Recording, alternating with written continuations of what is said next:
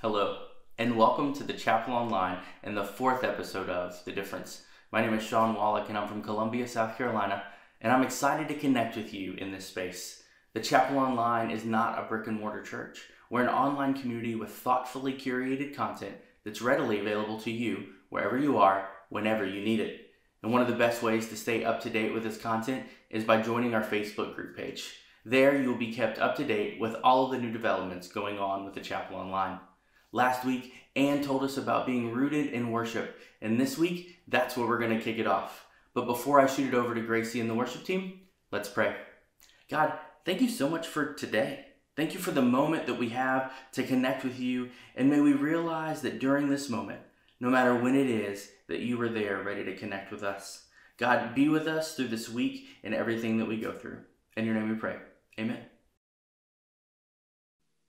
Hey friends, we're going to sing a new song today, and this song is called Jireh, and Jireh is just another name for God, and Jehovah Jireh actually means the provider. So as we sing this song, I just want to invite you to rest in the arms of your provider today.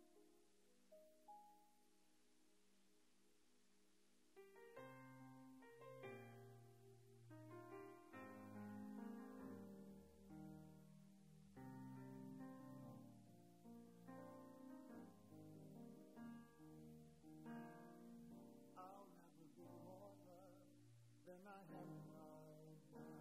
Wasn't holding you up, so there's nothing I can do to let you down. Doesn't take a trophy to make you proud. I'll never be more loved than I am right now. Going through a storm, but I won't go down. I hear your voice carried in the rhythm of the wind to call me out. You would cross an ocean, so I wouldn't drown. You've never been closer than you are right now. Jireh, you are enough. Jireh, you are enough. I will be content in every circumstance.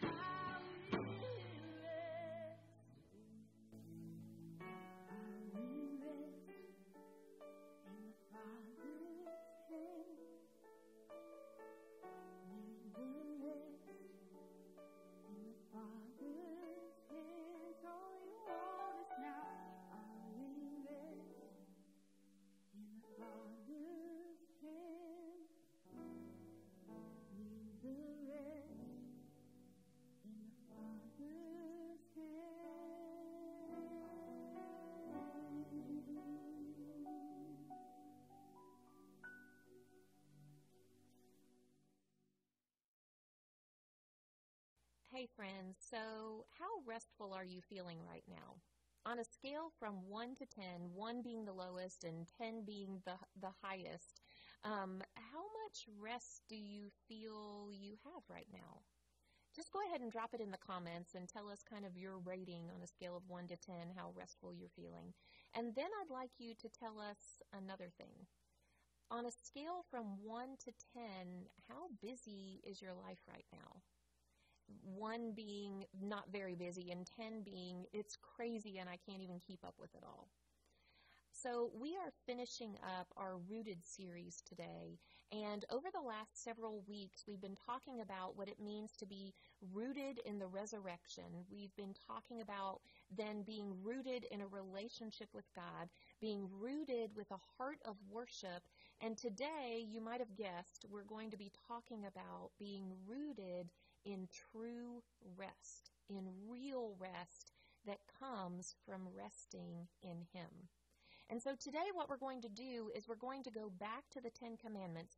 Last week, if you weren't here for that or you didn't get to see that, make sure that you pause and go back and watch last week's difference. And last week we talked about the first 2 commandments. And today we're actually going to talk about number 4, which is all about rest. And here's what it says. This is from Exodus 20, verses 8 through 11, and it says this: "Remember to observe the Sabbath day by keeping it holy. You have 6 days each week for your ordinary work, but the 7th day is a Sabbath day of rest, dedicated to the Lord your God. On that day, no one in your household may do any work. This includes you, your sons and daughters, your male and female servants, your livestock, and any foreigners living among you. For in 6 days the Lord made the heavens, the earth, the sea, and everything in them. But on the 7th day he rested. That is why the Lord blessed the Sabbath day and set it apart as holy." It's really interesting to me that God, as He outlined these 10 commandments, didn't command us to work hard 6 days a week.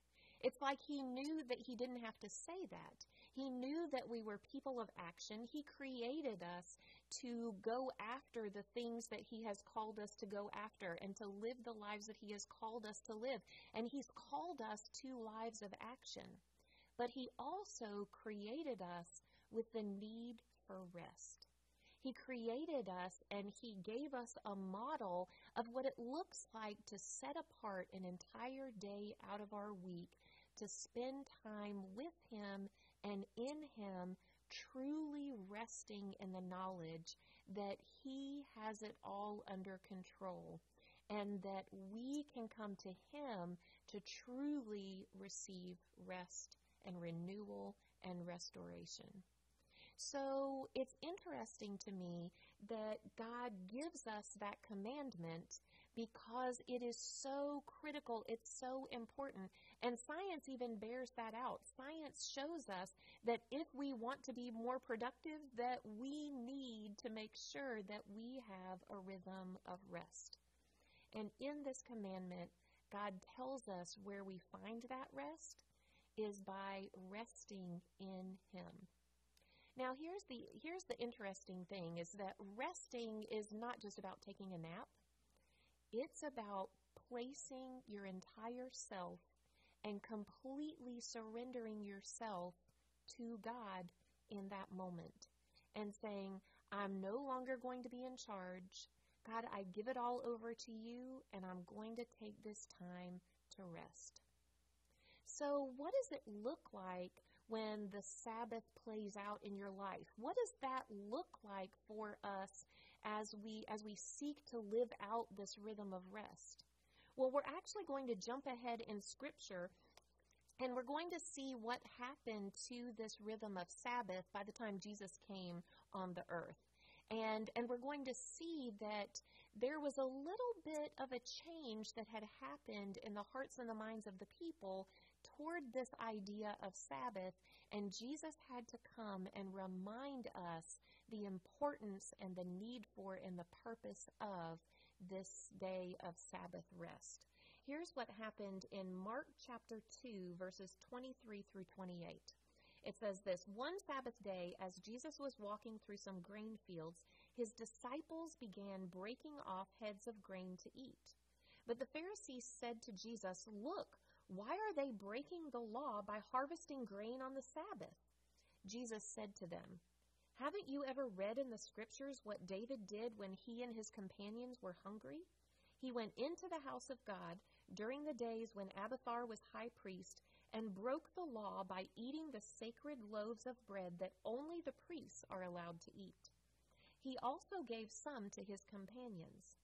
Then Jesus said to them, 'The Sabbath was made to meet the needs of people, and not people to meet the requirements of the Sabbath. So the Son of Man is Lord, even over the Sabbath.'" Here's the interesting thing that had happened from the time that God gave that commandment about obeying and honoring God on the Sabbath to this time that Jesus had come and was walking with his disciples through this grain field. The Pharisees, the religious leaders of the day, had taken what was intended to be this beautiful gift to us, this day of rest to connect with God, and they had created laws around it and rules around it and things that people have to do. And they had actually created 39 different laws and categories of laws about things that you could and could not do on the Sabbath. And just by walking through a grain field and picking up these tiny things of grain and eating them, Jesus' disciples had broken 4 of those laws. The Sabbath, instead of being a time that was meant to reconnect us with our Father, had become this obligation that people must do in order to keep and abide by all of these different laws. And Jesus came back and reminded us the Sabbath is a day for rest. Jesus said he is Lord of the Sabbath. He is the one that can give us the rest that we crave for our bodies, for our minds, and for our soul. It is essential that we spend time and prioritize time in our lives to take the opportunity for this Sabbath rest, to reconnect with our Father, and to rest in the knowledge that he is providing for us, he is looking out for us, he is in all and over all. So I'd like to share with you a conversation that I had with one of my friends about what it looks like for him to take a Sabbath rest. So, hey friends, I'm here with my friend Drew Childers, who some of you guys might actually know. He was on staff with us at the Chapel Ministries. He was our student ministries director for a while, and Drew has recently taken a new job, and his job has a really interesting, challenging schedule. So as we talk about the Sabbath and devoting time to spending time with God, Drew came to my mind because that is kind of a really recent challenge that he has had. And so, Drew, tell us a little bit about your new schedule and how that has kind of impacted your life in a really big way. Yeah, thanks, Ann. Just kind of to follow up what Ann says, my schedule's crazy. I travel a lot for work, and so just for instance, for example, right now I'm in California. and I live in Georgia, so I'm constantly on the road, constantly battling with different time changes that I'm dealing with, or having to be at different cities and destinations, and then I get to be home for maybe a week or two, and then I'm back on the road again for maybe 2 weeks straight. And so a lot of the times I'm away from all the things that are familiar to me. I'm away from my support group. I'm away from everything that is normal. And like Ann said, I used to be the student director, so I'm away from everything that I've used to know. And so my schedule is always changing, and so it's very hard to adjust to what normal was for me. It's taking on a new normal. Yeah. So, Drew, one of the things that I noticed just the last couple of months is that you've had some posts about the challenge that it has been for you to set aside that Sabbath rest that we have been talking about, that intentional time to just kind of release your burdens and to rest in God and let Him renew your soul and your spirit. So what are the things that you have kind of experienced in that challenging time? What have you been going through in terms of your need and your desire to renew yourself with Sabbath rest?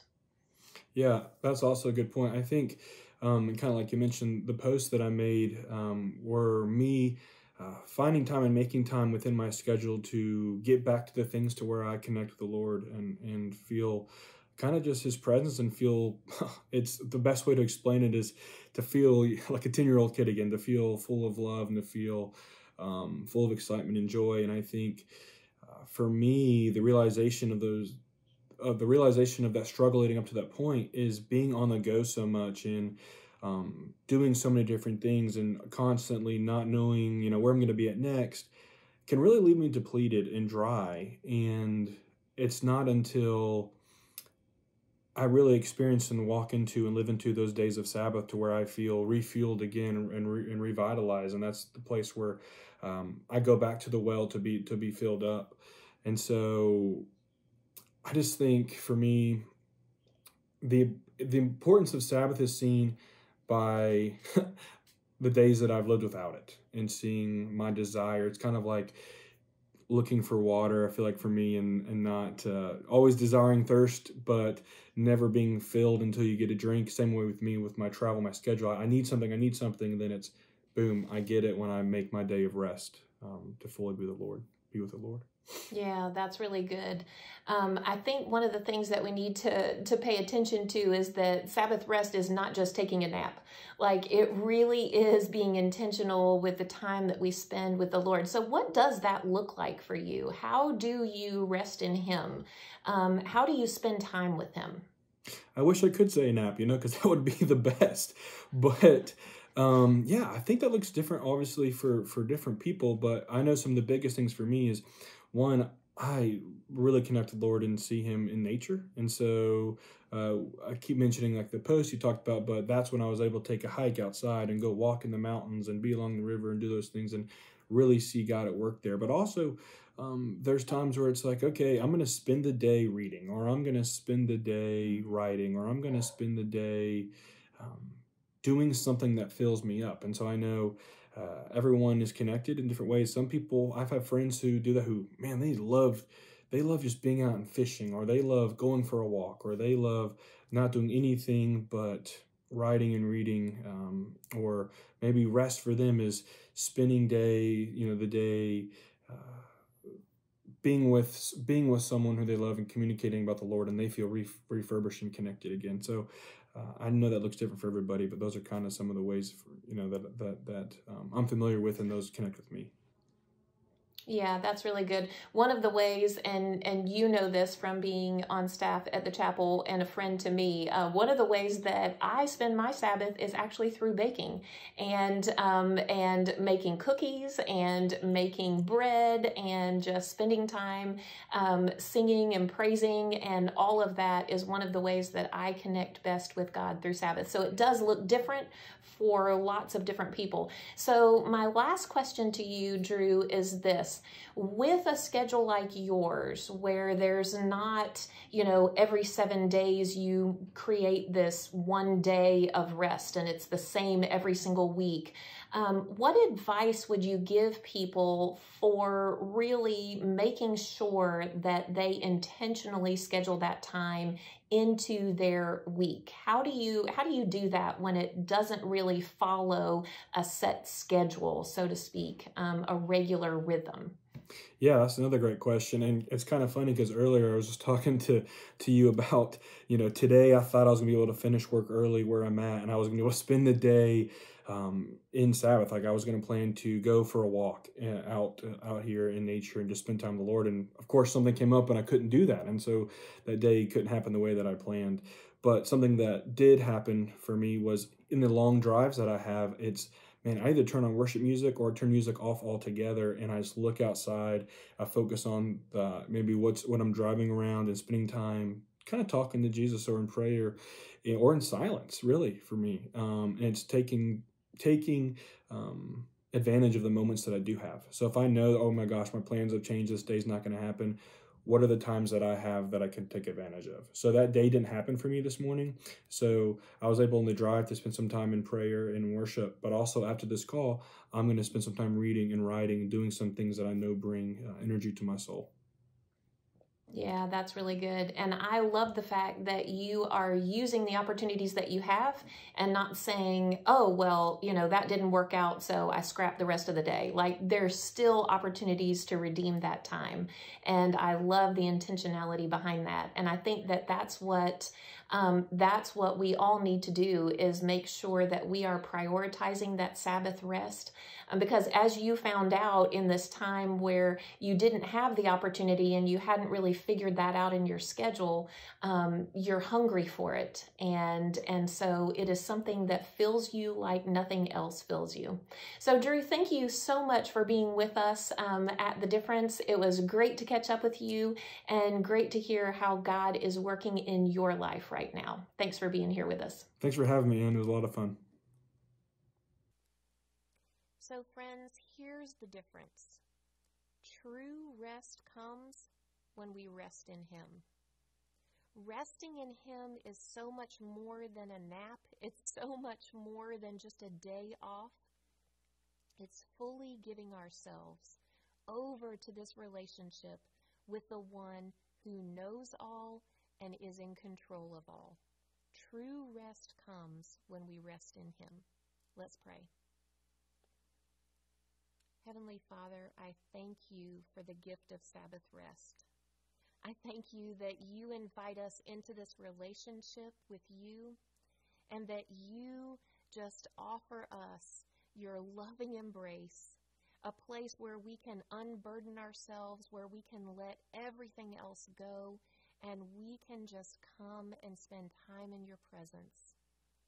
Father, I ask that you will just reveal to us new and different ways that we can prioritize this time of Sabbath rest in you. In your name I pray, amen.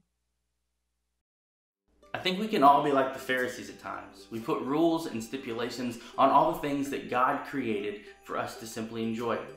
Ann and Drew did a great job explaining that Sabbath rest doesn't have to happen on a certain time, in a certain place, on a certain day. But it's all about being intentional and connecting with Him. So this week, realize that true rest only comes when you connect with Him. If you're enjoying what you're getting from The Difference, we ask that you share it on your socials. Until next week, have a good one. Bye-bye.